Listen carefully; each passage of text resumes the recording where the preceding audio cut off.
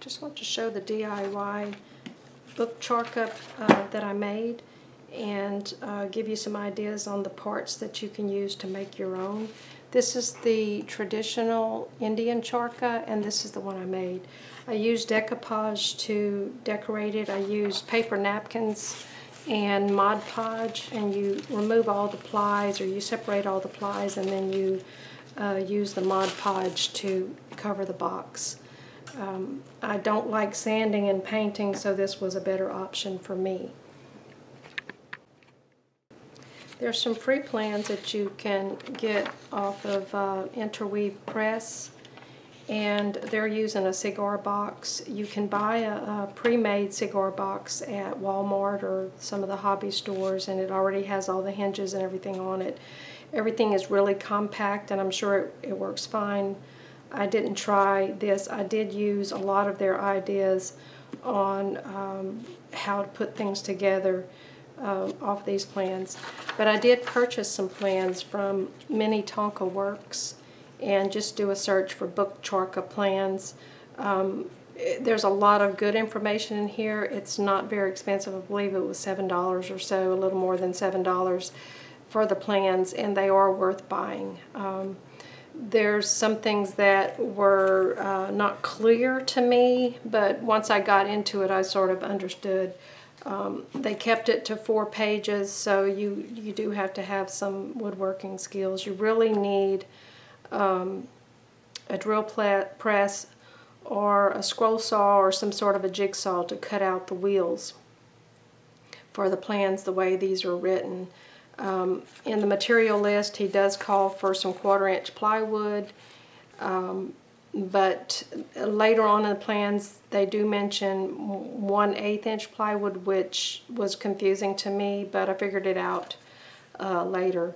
But I used ideas from both the cigar box Charkha and the purchase plans to put mine together. The first one I made, I used their instructions in the purchase plans to build a box very similar to the size of the original Indian Charkha. The depth of the box is very similar to the traditional Charkha. I cracked the wood. I made so many mistakes that this one was going to be a no-go for me, but it was a great learning experience. Also, it wasn't clear on where to put the supports for the spindles, and I totally messed those up. But the wheels, instead of cutting wood for them, I used my Cricut Maker to cut out layers of cardboard, and it made a perfect circle in the middle. My drill press skills are not great, so this was a pretty good idea, but it's a lot of gluing and waiting. So I'm going to point out differences as I go through this to show what I did use and what I didn't use.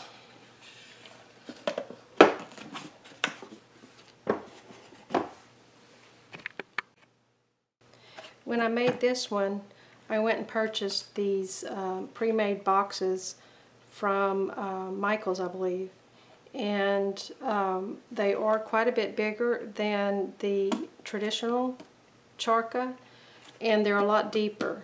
But what I like about them is the walls are a lot thicker. So, but it kept me from totally using the plans. I had to make some adjustments to the height of all the components that go on the inside so that they would clear the top edge of the box. But if you plan ahead, I think this is a better option. It was easier for me, but if your woodworking skills are good, you can build your own box. I did originally cut out the wood according to his plans. My wood was a little bit thicker. He called for 1/4-inch birch plywood, which is actually a little bit thinner than a 1/4-inch. I believe it's like 3/16 or something like that in reality, once the wood is planed. These were a little bit thicker. I ended up not using them for various reasons, and I ended up using the Cricut Maker, and this was my my first cutout. I don't I have a jigsaw I don't like using. I used a scroll saw to cut out these circles. So you can use whatever you want to for your wheels, but you need to plan it out ahead of time so you'll know the math on figuring out all the thickness of everything when you start putting things together. So here's the two boxes put together, and I put a latch on there, and then I hinged the two boxes together to make my box. It's quite a bit bigger than the traditional Indian charkha on the inside as well. I do like having all the components up close to the edge here. I like spinning off of the edge of the box right here because I can have my spindle stick out as far as I need to be able to spin. This one has everything right down the middle, which you lose a lot of your length of your spindle because it has to stick out from here all the way out to the edge. But it does work, but you can lay it out whichever way you want. So this wheel does not have to be in line with this one. This wheel can line up to, let me take everything out. I used little rubber bands and hooks to keep things from moving around when it's being moved. This wheel can be put anywhere in line from here to here, but this wheel needs to go in pretty much a straight line from this wheel to your spindle. So that's one thing that you have to consider when you're laying it out. What I used in my final project was some wheels that I turned on the lathe. I'm very new to the lathe.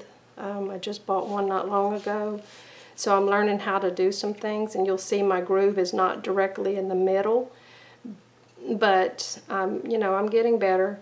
And so I turned a piece of wood that I believe was about 6 inches wide and about a ½ inch thick. And on this one I glued 2 of those pieces together, and then I turned the smaller pulley, or the groove, and then the larger one. I think this is about 3 inches. And this should have been about 1 inch, but I stopped when I thought it was good enough, and then I cut this to a depth so that I could still insert some sort of a bearing.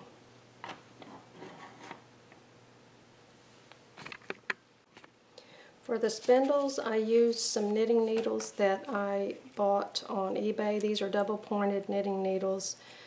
These are 2 millimeter. You can go a little thicker if you want to, or thinner, but these are pretty sturdy, but they are hollow. I'm not sure what they're made of. But I did buy some Susan Bates knitting needles, and I think these are aluminum. But they're real, when you start spinning real fast, this is so flexible, it just wobbles in there, and I hate that. It spins okay, but I don't like that wobble. You can also cut a coat hanger and sharpen the edge of it. I haven't finished this one. This is a little rough on the ends. I don't like having to grind it, but it's very sturdy and similar to the Indian spindles. I've got all of my spindles secured in here with these little rainbow loom rubber bands, and it works really well to hold everything in place when I'm carrying this thing around. This is an Indian spindle. It's a lot shorter on this end, and they have a little disc in here with a piece of leather. I ended up putting a rubber band on there to keep it from moving around, but it's very sturdy, doesn't wobble, and it's very sharp. I really like spinning with these. but I don't know how they make theirs, but or what this is made of.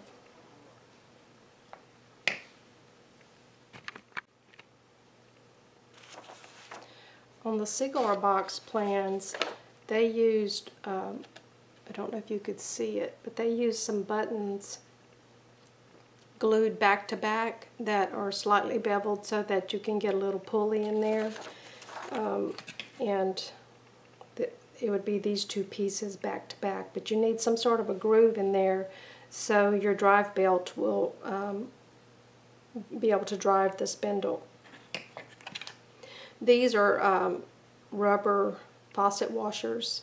You can use the smallest that you can find, usually is a double aught, but I was able to find actually some that were even smaller that were triple aught, and those are also glued back to back. I have a piece of rubber O-ring material in the middle to keep the needle from moving around. This one, I actually like this method better. It's got a little wooden dowel in there. I didn't do too well centering it, but it works well. But you can glue that in, and once you know how far from the end you want this, you can glue this in place. You want this washer to move back and forth freely on there so that you can adjust it on the machine, but this one can be stationary. What I used in the middle of my washer is a rubber grommet, and this hole is a little bit tinier. I believe this one's a 1/4 inch diameter, and you have to get it started and then just work it into there to where it's really snug. If you use a washer with a bigger hole, this will just kind of move around. I tried it on a washer that had a 1/4 inch hole in the middle, and it just moved around in there. I didn't like it. You want to keep your washer about 1 inch in diameter. I made this one. I thought it would be nice to have a bigger base so that I could put more yarn on the spindle, but it interferes with rubbing against the maidens. When it's up here, it's leaning, and it turned out too big. So keep that in mind. And also you'll see in the center I've reduced that hole, and how I did that was, let me find it. This is some stuff I already had. It's kids use it to do paracord crafts and things like that, and it's a little flexible hollow plastic tube, and I cut a piece of that and inserted it into the middle of this grommet so that it would make that hole smaller, and then I was able to slide my knitting needle into that hole, and it would hold, but I can still move the washer around where I want it to be.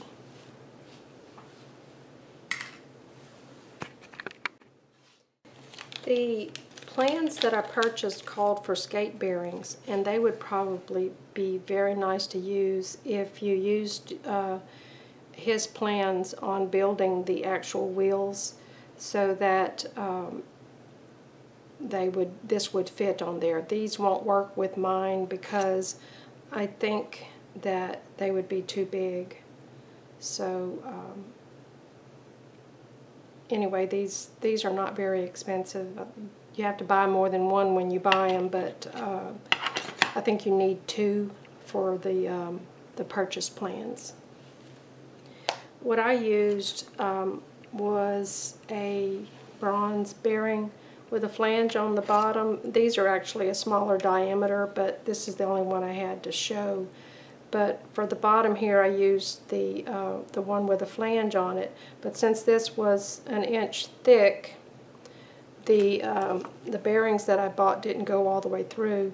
So I bought one without a flange, and then I cut it off to make it all the way through the depth of this wheel. So plan this ahead of time before you start cutting holes and things, so that you'll know which bearings you're going to be using, what kind of post you're going to be using, and all the components that are going to work together. And this one, the bearing only needed to be a 1/2 inch, So I ended up inserting the bearing in there and cutting it down to not stick out of the top. And for these posts right here, I used, I think this is a 1/4 inch bolt, and it was a threaded bolt. It had some threads on it, which I ended up cutting the threads off, but I made sure that there was enough of this post without the threads left over so that it would make it all the way through the thickness of my wheel and my pulley on the bottom. And I used the same post for this one also, and I cut it down to the size of this wheel. It doesn't matter if it sticks up a little bit. On the original plans, the purchase plans, he has these posts with the threads still on them. I ended up putting Teflon tape on there to quieten it up a little bit. But he has that sticking up so that you can put a bolt on there and lock all this down when you're getting ready to move this thing around. Now on the maidens, I kind of used my traditional Charkha to look at how they did their maidens, and they actually made their own hinge, and they have a spring inside of there, which I'm not capable of doing that, so I eliminated that part of it. They also have a little kickstand on the back to keep that upright. I didn't do that. I like what I did on this one. I kind of stuck to the plans, except for on this one I added a spring to the back to give a little back pressure on it. I didn't add any support in the front. You really should not allow this to go too far forward. And on his plans, or I don't know who wrote the plans, but on those purchase plans, they tell you how to fix this to keep it from going too far forward. One thing I did change is I added an angle to this so that the spindle sits in at an angle toward the front of the machine. So since this plan is so far to the middle, by the time the tip of the spindle comes out, you have to really figure out if you're going to put your layout with this straight down the middle. You're going to have to figure out how deep your angle is so that it doesn't hit the front of the box here. So I had to do some trial and error to make this one work with this box. Get this one out of the way.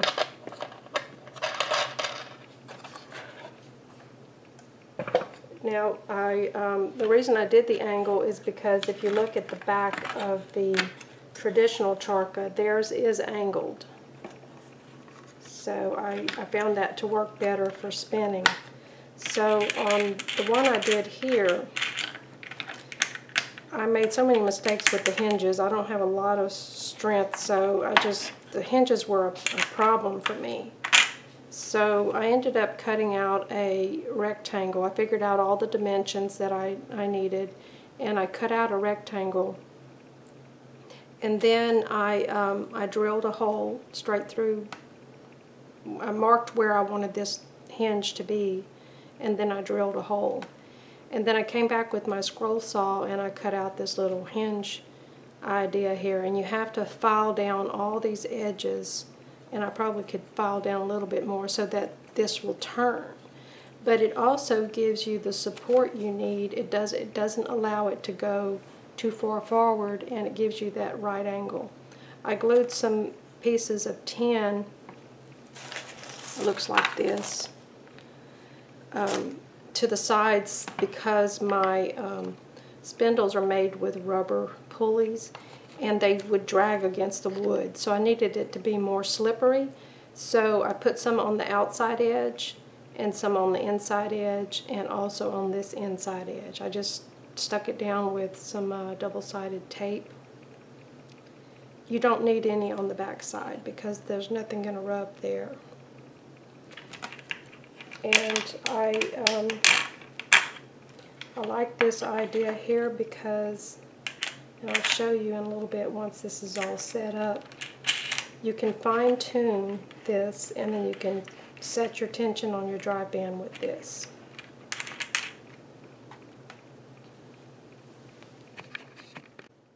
I'm just going to take everything apart so you can kind of see the layout. I've put various hooks in places to help me to tie things down. This is my little non-skid mat that I use underneath the machine when I'm using it, and some fiber in my drive bands.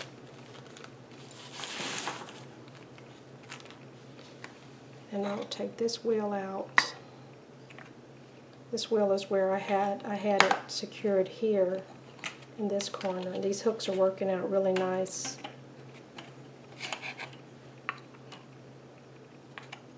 Just take some of this clutter out of here.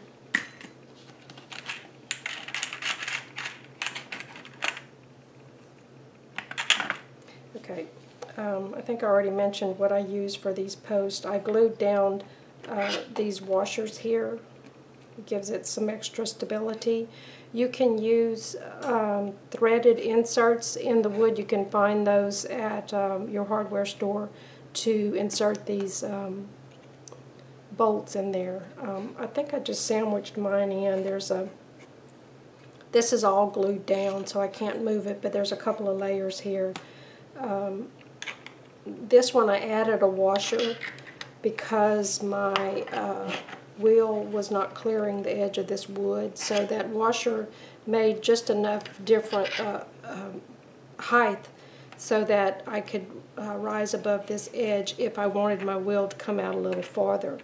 You don't want to raise it up too much because then it won't line up with everything else. So I'm going to take this off. This was an added thing that was not in the original plans, and the only reason I'm using a different size bolt here as this one is because these are what I had on hand. If I did this differently next time, I would put an insert in there with a threaded insert so that I could not have to go through all this gluing this down and everything. But I was working on this late, didn't want to I couldn't run to the hardware store, and I was wanting to get finished. So the size of these doesn't really matter, other than you have to be sure that you're going to have some clearance for the wheel. So what I found when I used this wing nut is when I had all this on here, the wheel was rubbing on the wing nut. So I ended up filing it down so that it wouldn't rub. And I do like this bigger wing nut because it's easy for my fingers to just reach under there and grab it and turn it. The one on the traditional Charkha is a little tiny wing nut. It hurts my fingers. When I'm trying to make some adjustments, I reach under, it hurts, and it's really hard to grip and turn. So there are some advantages to using a bigger wing nut, but you do have to make sure that none of this sticks up so far that it hinders either the drive band or the bottom of this area. And you can see this is not very wide, so if you had this too big, all of that would end up rubbing and touching. So it's probably better to go with one slightly smaller like this one. But again, this is what I had on hand. As far as the layout of it, I made all my components and then I stuck them down to the bottom of the box with some really heavy-duty double-sided tape. And then I tried everything out to see if it was spinning, and then I made marks on the bottom of the box to where I wanted to put all of these components before I glued them down. And don't leave that double-sided tape on too long because it really sticks really hard, and it's almost impossible to get it out later.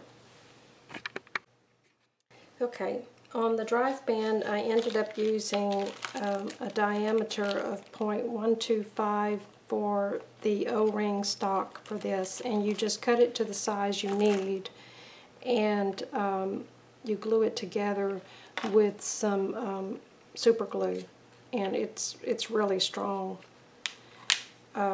For the drive band from the pulley, from the accelerator wheel to the spindle, I ended up using some of this jewelry cord. It's elastic, and it's really strong. You just melt the ends with a candle or a wood burner or something like that, and then you just stick them together. You probably could use super glue too, I just haven't tried it. I found this thinner one actually holds its, it doesn't stretch out as much as this clear one for some reason. I tried this one first because I thought it was a better size, and it grew overnight, and I had to cut into the band and shorten it and remelt it together because it was just growing. And so this one, I don't know why this one works better, but this is the one I ended up using for my drive band. I tried also a thinner O-ring, thinking that this would be nice, a nice size to drive the spindle, but it was too thick, and it was too much pressure. So far this is working out good, and all you have to do is carry around a little extra cord with you and a cigarette lighter. If you get in a bind, you can make a band. So I'm going to put all this together and just kind of show how it works, and then take it all down just to show how you close up when you're done. Okay, you take your accelerator wheel and your large wheel, get this band out of here, and then you connect the band to this lower pulley. Just kind of tighten that down a little bit. Well, first you really should clean these and oil them. You can use sewing machine oil or Vaseline or something like that, but that's probably going to need to be oiled every time you use it. Sometimes I'll just kind of drop the oil in there so that it will coat the inside of this bearing along with the post. And then you put this in the big wheel like that. So that's obviously too loose. So I'm going to kind of get it where I'm used to putting it and tighten it down. This one needs to be pretty snug. And I like overlapping just a little. I found that that was my spinning position on my wheel. I have my little handle in here, which is just a little wooden part that I bought at the craft store. This, I believe, is a 3/8 inch dowel that I put a smaller dowel inside of this one and drilled a hole into the wheel and glued that down. And this is a little hard on the fingers here, just doing that. So I found it easier to have something that will swivel. And that might be a little too tight. But anyway, you can also use a cabinet knob there or something else. Anything will work as long as you find it comfortable. But that's really the last thing I did, and I also taped it down and stuck it down with some tape to try it out first before I started drilling holes in this. Now this band goes to the spindle, and I'm going to first use the Indian one so I can show you how it fits in the maiden. When you're using these Indian spindles, some of them are really short on this end, so that makes a difference in the width of this, because when this rocks back and forth in there, it'll come out of that little string bearing that I have in there. It still works fine, but I find I have another purchased Indian spindle that I bought from a lady online, and the end of it is a little bit longer, and it does work better if it's longer. But for my homemade ones, they fit in there like that, and they don't come out.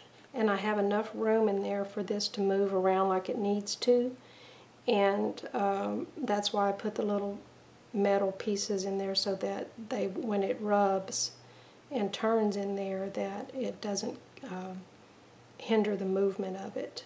So when you first put an empty spindle on here, you're going to want to shove the back piece here, this washer, you're going to want to put it a little bit closer to the spindle, but you don't want it rubbing on here, because then you won't be able to spin. So I'm going to take that out.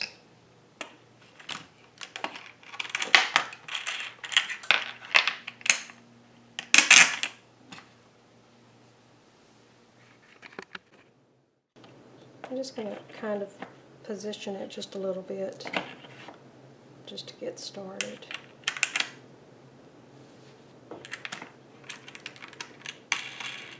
Just kind of snug it up a little bit, and then I'm going to get my spindle, and then you just loop your band around the pulley. Place that. You need to oil these string bearings, put a little oil on that string, and this, like I showed you before, the spindle just rests on top of those strings. It keeps it from rubbing against the wood. And I'm not going to worry about the tension just yet. And then this band goes in here.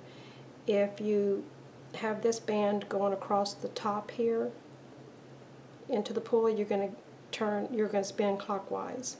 If you want to spin counterclockwise,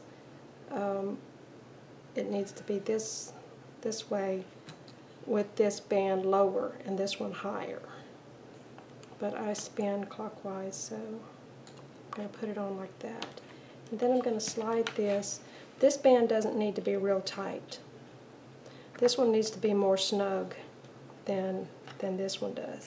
So you just kind of test it to see if it spins in both directions easily, and just tweak it. And then once you get it, I've got mine angled just a little bit here. I find that that works best for me. So once you get it where you want it, just tighten everything down. And then I'm going to tighten this one down. And what you want is a pretty much straight line between this one and that one, and then a straight line from this one to that one, depending on how you lay it out. You could actually, when you build your box, you can put your big wheel over here. It doesn't really matter.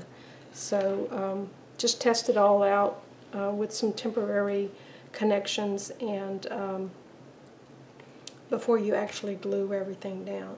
So at this point I'm ready to spin. I'm not going to actually spin because I'll probably mess up on camera. I'm still not really good with the long draw, but you can see when you probably can't see my hand out here, but let's see if I can get it farther in. When you're holding this at an angle, you'll hear that little tick, tick, tick, tick, you know, and that's putting some twist in the yarn. And then you back up and then wind on. But you would be using some sort of cotton. This is mostly for cotton. So that's how you put everything together. I have not built a what do you call it, a swift like they have on the Indian charkhas. They have these rods that fit into this little wooden piece here, sits on top of the wheel, and these rods ride in there like that. There's 4 of them, and you skein your yarn. You just turn it by hand. I do have room in my box to add something like that, but I can't figure out how I'm going to be able to bend the rods. I know there's rod benders out there that you can buy, but I don't know if I want to purchase one just for one-time use. But on my box, they would fit like this, in this little crack here. And then I would secure them somehow on the end. And if I built this little thing, I would probably install it here and secure it inside here to store it. I have room for storage here, which you have to keep in mind when you're planning storage inside your box, that nothing like this little wall here should not be, you should have a good, more than a 1/4 inch depth here, because this wheel sticks out a 1/4 inch, and when you close things up, it's going to hit on this. So that's another thing I did when I cut these little pieces of wood. I stuck them down with some double-sided tape, and I tried closing the box to see where things were hitting. So I ended up figuring out that my best layout for storage was to take this wheel completely off. And I put a couple of little eye bolts, and I opened them up so that I could put my rubber band in. I put one in each corner, caddy corner, and then I just set this in here upside down. You can put a piece of felt. I may glue a piece of felt in the bottom there to put this on, and just hook it on like that. Wherever the hooks are that are going to be on the bottom, this plywood is really thin, so you can use the command tape to stick these hooks down, or you can glue them down if you know that's where you want them to permanently be.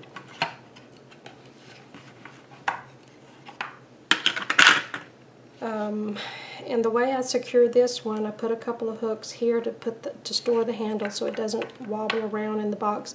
On the Indian Charkha, the little wooden handle just sits in a corner, and it does move around in there when you close the box up.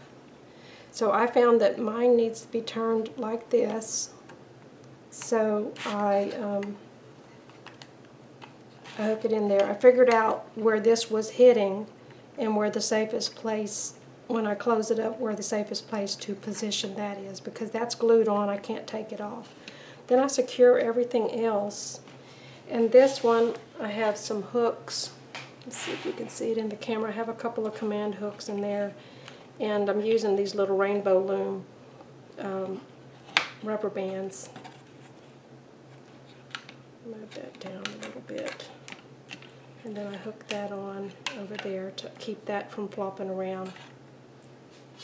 I got rainbow, the little tiny rubber bands on these, also the rainbow rubber bands. And then I just position all of my spindles. This one needs to turn that way. This one can go that way. And then I just hook on the rubber bands. It might take a little bit longer than the Indian Charkha, but it works. And then I'll usually carry a few extra rubber bands in a little bag in case those break. And then I'll put my fiber and my my drive band in a little bag.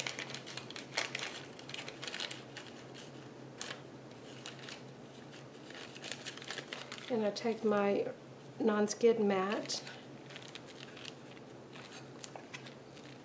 and then I have a hook here and another hook here. I might glue this one in because there's a lot of pressure with this rubber band, and it does pop off with the command tape. So I like the position of that one, so I'll probably go ahead and glue that one down. And then you just secure, make sure everything's secure, and this thing is ready to close up.